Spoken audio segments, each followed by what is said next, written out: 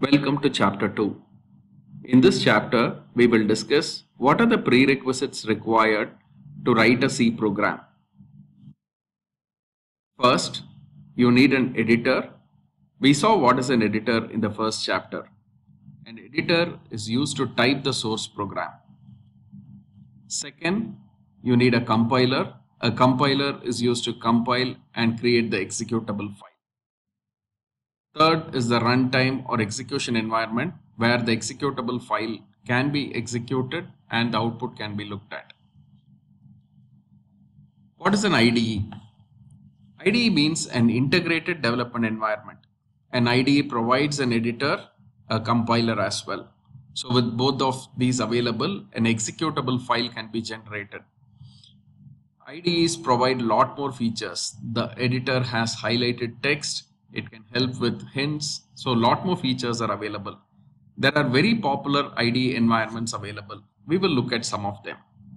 So here is a list of top IDEs that are being used in the industry. Number one, NetBeans for C and C++ development. The GNU GDB debugger is used for this. Next, you see CodeBlocks, which is again a very popular editor and IDE.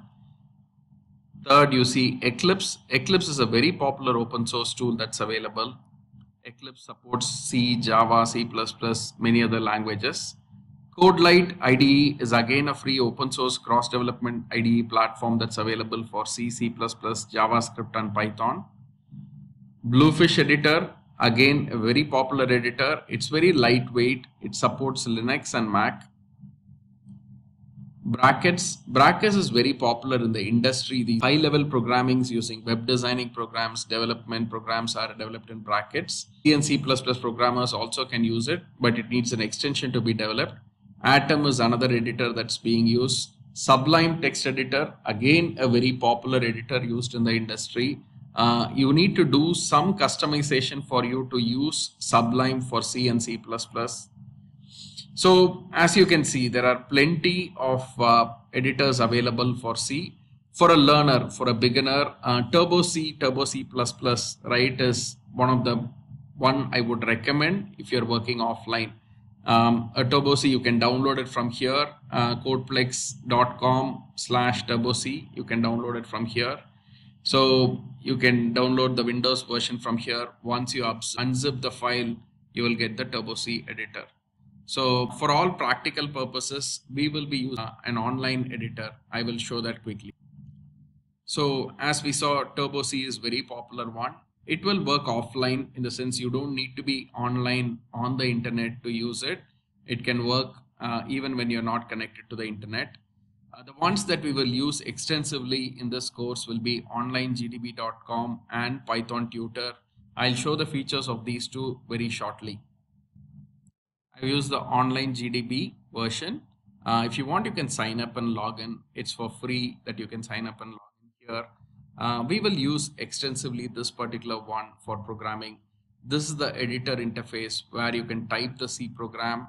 You have to select the language. It supports multiple languages here.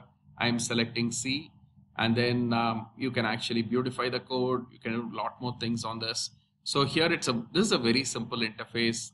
It works well for teaching, but for programming, actually, when you want to develop for an industry with a multi-file program, I would suggest one of the editors that we saw earlier.